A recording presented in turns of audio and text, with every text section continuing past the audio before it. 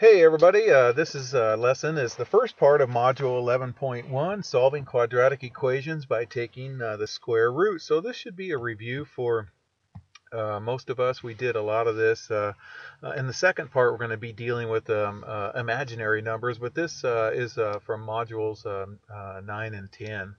A review anyway. So our question here is and this is mostly in the second lesson, what is an imaginary number and how is it useful when we solve quadratic equations? Okay, we're not going to be doing that in this lesson. We're going to be doing more of what we've done before. Okay, all right, so let's go ahead and simplify, and we'll always give our answers in simplified radical form. Okay, so the square root of 12. All right, now when I first introduced this, I told students to get the prime factorization.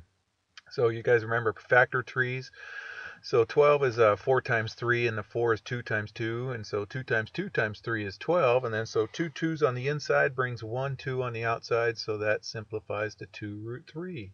Here's another way. So, and this is the way I'm going to do it from now on, you guys, is think of factors of 12 that have a perfect square, and 4 is a perfect square, and then you can square root them individually. The square root of 4 is 2, and then you got your root 3 right there, 2 root 3.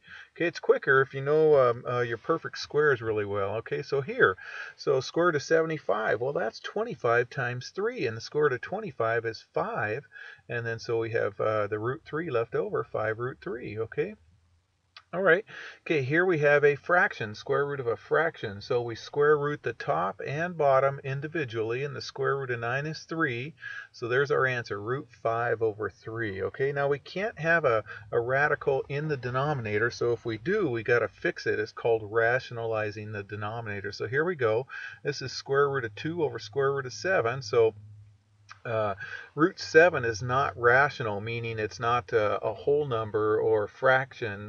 It's an irrational number. If you punched in the square root of 7 in your calculator, it would be a decimal that went all the way across your screen, and then if your screen was even larger, it'd keep going. So irrationals is a decimal that never repeats, never ends, goes on for ever and ever and ever. So we can't leave radicals in the bottom. So what we got to do is rationalize the denominator. So we're going to multiply this fraction right here by a form of 1. So our 1 is going to be this radical, root 7 over root 7.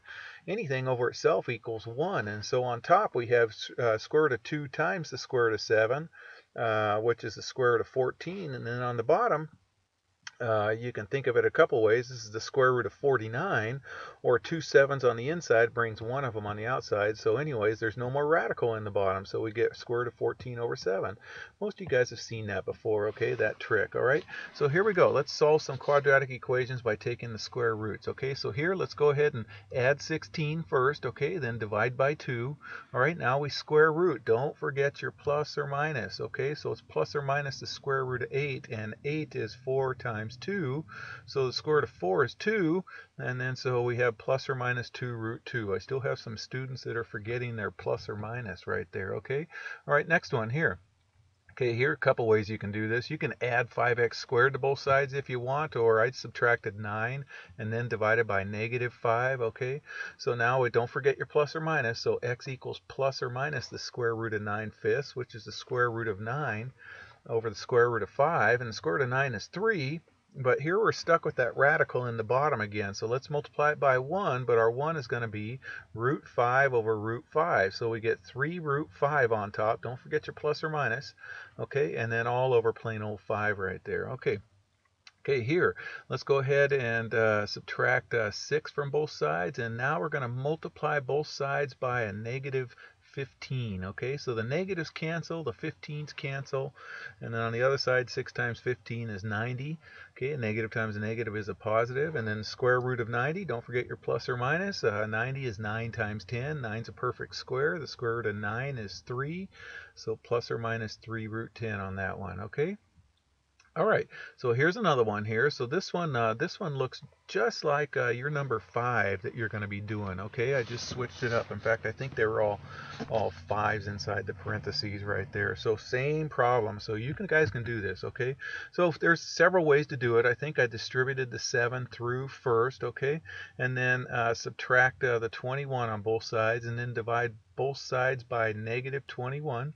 Okay, and then the negatives cancel, and then 14 divided by 7 is 2, and 21 divided by 7 is 3, so we divided both the top and bottom by 7 to get 2/3. Don't forget your plus or minus. Okay, then we got to rationalize that denominator, root 3 over root 3. So root 2 times root 3 is root 6 because we multiply them, and then root 3 times root 3 is 3. A real common Algebra 1 error, you guys, is students want to cancel this 3 with this 6. You can't because this doesn't have a radical and this does. Okay, you can if they're both inside a radical or they're both not inside a radical, but you cannot cancel if one is not in a radical and the other one is. Okay, that's the answer right there. Okay, all right. Okay, so here we go. Two commonly used quadratic models for falling objects near the Earth's surface are the following. Okay, so the distance fallen in feet at time t in seconds is d of t equals 16t squared, so that's the distance that it falls, okay? And then the height in feet at time t in seconds, if your object has an initial height, so if it has an initial height and they tell you about it, then we use this one right here, h sub 0 or h sub o minus 16t squared, where h sub o is the object's initial height in feet. Okay, so here we go. So Jimmy is at the top of her dorm window and drops an acorn. So how long does it take for the acorn to fall 40 feet? Okay, so this is the same as your problem number 7 on page 529. Okay, so I think it's 30 or 50. I forgot what that problem is. So using the model, d of t equals 16t squared, because we don't have an initial height. We don't know what her initial height is on that. So that's where we use this one right here. So the distance is 16t squared. Okay, and so we're going to solve this equation. So how long will it take for that distance to be 40 feet? So we're going to set it equal to 40 feet right there. Okay, divide by 16, and then what I do, I think 8 goes into 40, 8 goes into 45 times, 8 goes into 16 2 times. So t squared equals 5 halves, and then plus or minus, don't forget the plus or minus. Okay, and then we got to rationalize that denominator, so we get plus or minus the square root of 10 over 2. All right, now we cannot divide that because 10 is inside a radical and 2 is not.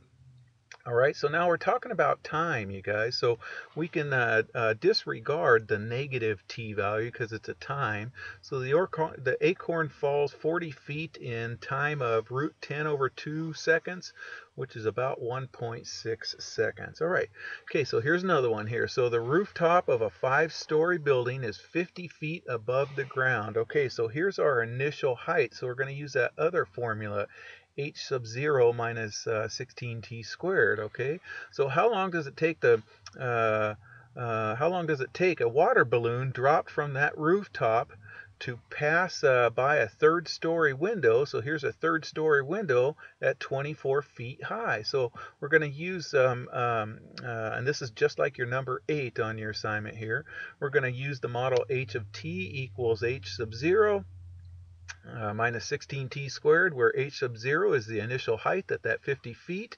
And we want to know, when is it going to pass the height of 24 feet? So h of t equals 24. So we're going to solve that equation. So let's subtract 50. Okay, or what I do? No, I didn't. I did this. I did plus 16t squared and put it over here because I like to do it positive. Your book actually subtracted 50 and they had you deal with the negatives. I didn't want to do that. So anyways, and then now we're going to divide both sides by 16 right there. Okay, and then now you can reduce that if you want, but since I'm going to take the square root, 16 is a perfect square, so I left it as 26/16. You can reduce that to 13/8, but because you divide it by 2 and divide that by 2, but since that's a perfect square, I'm going to keep it as that right there because the square root of 16 is 4. Okay, so we get plus or minus the square root of 26 over 4 right there. Okay, and then this is time, so we can disregard the negative. So the water balloon passes by that 3rd-story window at 24 feet high at the time of root 26 over 4 seconds, which is about 1.3 seconds. Now how you get that in the calculator is you hit your square root of 26 and then hit divided by 4, and that'll give you about 1.3 seconds right there. All right, one more, you guys. So the area of this rectangle is 48 square feet. Find the dimensions, and of course these are just like your numbers 9 and 10 the page 530. So length times width equals area. Okay, so the length is 4x, the width is x, so 4x times x, which is 4x squared, divided by 4. Don't forget to include your plus or minus, and then square root of 12 is 4 times 3, so the square root of 4 is 2 root 3.